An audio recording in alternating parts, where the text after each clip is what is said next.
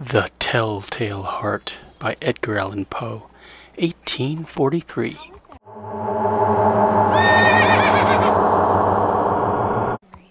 True, nervous, very, very dreadfully nervous I had been and am, but why will you say that I am mad? The disease had sharpened my senses, not destroyed, not dulled them. Above all was the sense of hearing acute. I heard all things in heaven and in earth. I heard many things in hell. How then am I mad? Hearken and observe how healthily, how calmly I can tell you the whole story. It is impossible to say how first the idea entered my brain, but once conceived, it haunted me day and night.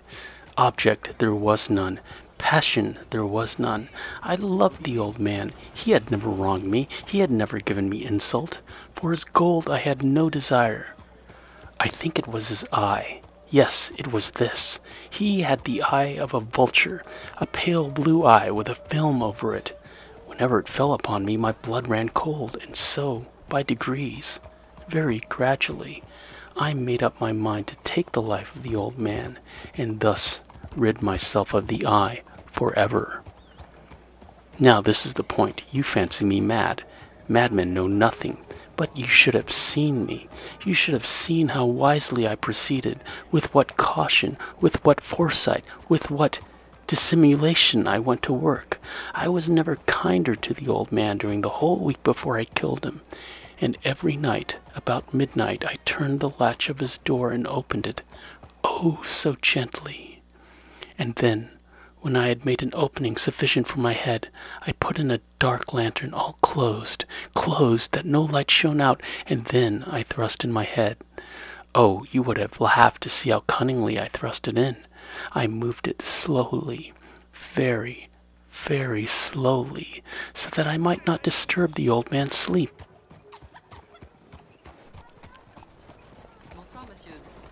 It took me an hour to place my whole head within the opening so far that I could see him as he lay upon his bed.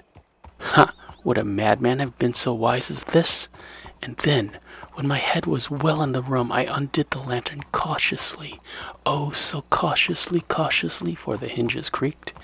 I undid it just so much that a single thin ray fell upon the vulture eye. And this I did for 7 long nights, every night, just at midnight. But I found the eye always closed, and so it was impossible to do the work, for it was not the old man who vexed me, but his evil eye. And every morning when the day broke, I went boldly into the chamber and spoke courageously to him, calling him by name in a hearty tone, and inquiring how he had passed the night. So you see, he would have been a very profound old man indeed to suspect that every night, just at 12, I looked in upon him while he slept. Upon the 8th night I was more than usually cautious in opening the door. A watch's minute hand moves more quickly than did mine. Never before that night had I felt the extent of my own powers, of my sagacity. I could scarcely contain my feelings of triumph. To think that there I was, opening the door little by little, and he not even to dream of my secret deeds or thoughts. I fairly chuckled at the idea, and perhaps he heard me, for he moved on the bed suddenly, as if startled. Now you may think that I drew back, but no. His room was as black as pitch, with a thick darkness. The shutters were close-fastened, through fear of robbers, and so I knew he could not see the opening of the door, and I kept pushing it on steadily. I had my head in and was about to open the lantern when my thumb slipped upon the tin fastening, and the old man sprang up in bed, crying out, "Who's there?" I kept quite still and said nothing. For a whole hour I did not move a muscle, and in the meantime I did not hear him lie down. He was still sitting up in the bed listening, just as I have done, night after night, hearkening to the death watches in the wall. Presently I heard a slight groan, and I knew it was the groan of mortal terror. It was not a groan of pain or grief, oh no, it was the low stifled sound that arises from the bottom of the soul when overcharged with awe. I knew the sound well. Many a night, just at midnight, when all the world slept, it has welled up from my own bosom, deepening deepening with its dreadful echo the terrors that distracted me. I say I knew it well. I knew what the old man felt and pitied him, although I chuckled at heart. I knew that he had been lying awake ever since the first slight noise, when he had turned in the bed. His fears had been ever since growing upon him. He had been trying to fancy them causeless, but could not. He had been saying to himself, "It is nothing but the wind in the chimney. It is only a mouse crossing the floor, or it is merely a cricket which has made a single chirp." Yes, he had been trying to comfort himself with these suppositions, but he had found all in vain. All in vain, because death, in approaching him, had stalked with his black shadow before him and enveloped the victim. And it was the mournful influence of the unperceived shadow that caused him to feel, although he neither saw nor heard, to feel the presence of my head within the room. When I had waited a long time, very patiently, without hearing him lie down, I resolved to open a very, very little crevice in the lantern. So I opened it. You cannot imagine how stealthily, until at length a simple dim ray, like the thread of a spider, shot out from the crevice and fell upon the vulture eye. It was open, wide open, and I grew furious as I gazed upon it. I saw it with perfect distinctness, all a dull blue, with a hideous veil over it that chilled the very marrow in my bones. But I could see nothing else of the old man's face or person, for I had directed the ray, as if by instinct, precisely upon that damned spot. And have I not told you that what you mistake for madness is but over-acuteness of the senses? Now, I say there came to my ears a low, dull, quick sound, such as a watch makes when enveloped in cotton. I knew that sound well, too. It was the beating of the old man's heart.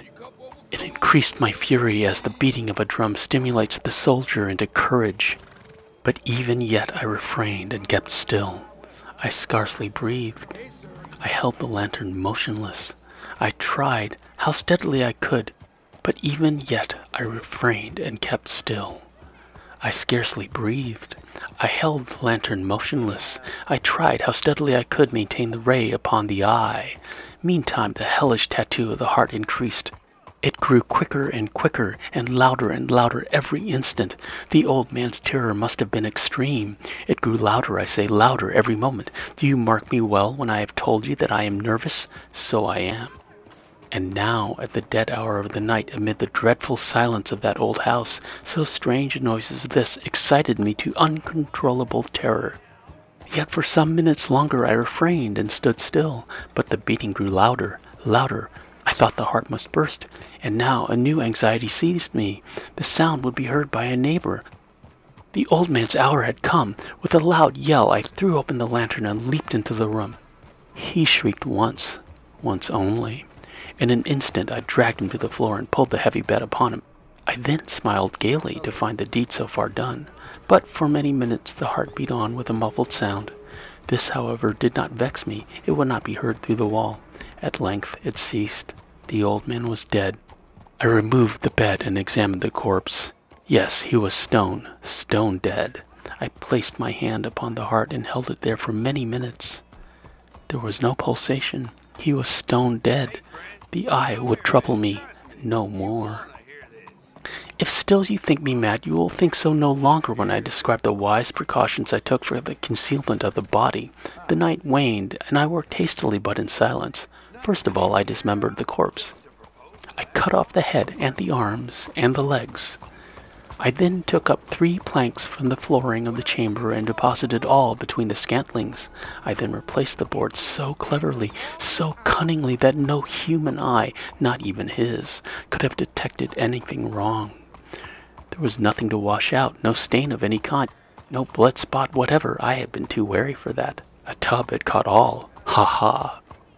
When I had made an end of these labors, it was 4 o'clock, still dark as midnight. As the bells sounded the hour, there came a knocking at the street door. I went down to open it with a light heart, for what had I now to fear?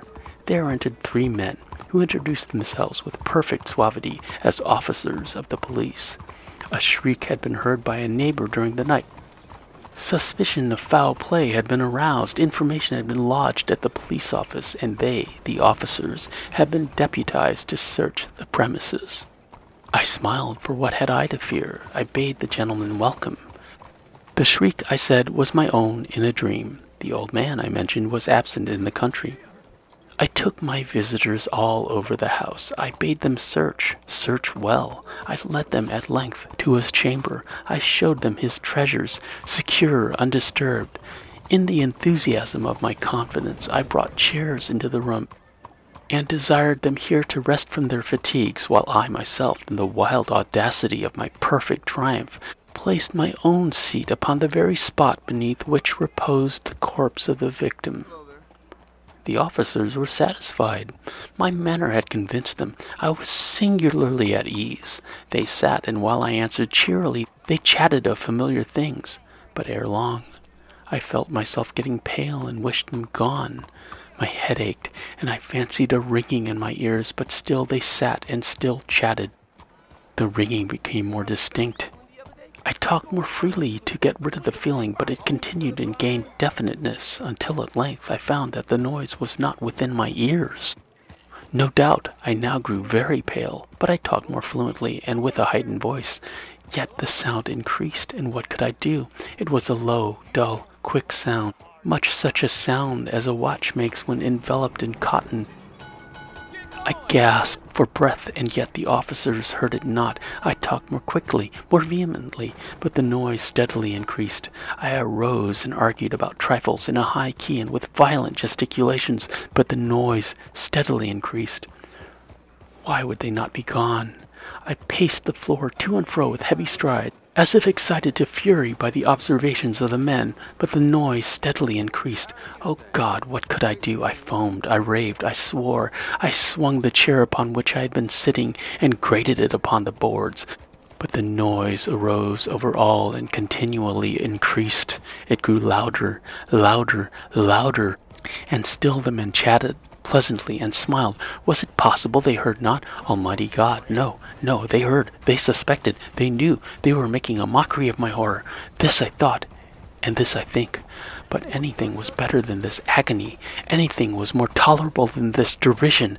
I could bear those hypocritical smiles no longer. I felt that I must scream or die, and now, again, hark! Louder, louder, louder, louder! Villains, I shrieked, dissemble no more, I admit the deed. Tear up the planks, here. It is the beating of his hideous heart. I'm Superantonio. Thanks for listening. I appreciate your views. Like and subscribe for more videos, and we shall meet again further on down the trail.